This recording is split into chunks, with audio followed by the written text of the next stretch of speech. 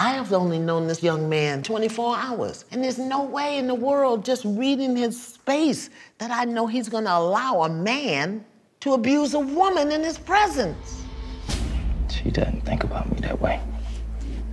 She doesn't. Well, because I just saw him playing basketball and going on dates together. So what? Mind your business. You say that you don't see the man that your son is, so I'm asking you, since this is not a demonstration of a man, you need to tell me what man you're using to measure him with. Which one? My idea. Which is your idea. Now, is that the idea you trained him up to be? No. Oh. So how in the blazing bejesus are you holding him accountable to a standard that you didn't teach him, his father didn't give him, he don't even know what it is, and yet as his mother, you sit in his face and tell him you don't respect him as a man? Tell me how that works. Help me. Like I said, it was events. It wasn't just. I'm talking about one thing. And it's also how he treats me. Yeah, but I'm talking. Hello. So. You see, you are a provocative victim. You provoke stuff, and then when you start being held accountable for it, then you start twisting and turning and making the other person wrong. Look at me, Ma. Look at me. Look at me.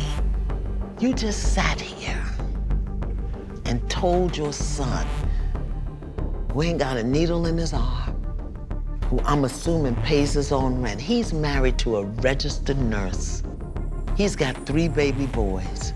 And you just sat here in his face and said, I don't respect him as a man. And you don't think to consider what that does to his heart, to his soul, to his spirit. I'm sure that's hurtful. And you okay with that? And it's hurtful for the things that he says. But there you go, you're doing it. You're doing it right now. You're doing it right now. I'm holding you accountable and you spinning your web. You're trying to get away. You're trying to get away. Tell me, just here's the question. Just answer it. We'll get back to that other stuff later. Tell me. Forgive me, I respect him. He's a wonderful man.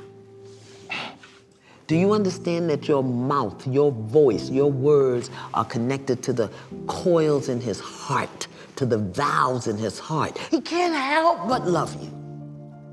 And every time you dishonor that love, you chip a piece of him, chip a piece of him. This is why in our culture as Black people, when the boys turn a certain age, the men come and get him and take him away from the mother because she can emotionally manipulate him. But since we don't live in our culture no more, we say what we want to say, do what we want to say. We tear our men down and then wonder why they don't make good husbands and fathers. Mothers destroy sons. His mother can speak to him in certain ways that destroy him in ways that can never be repaired.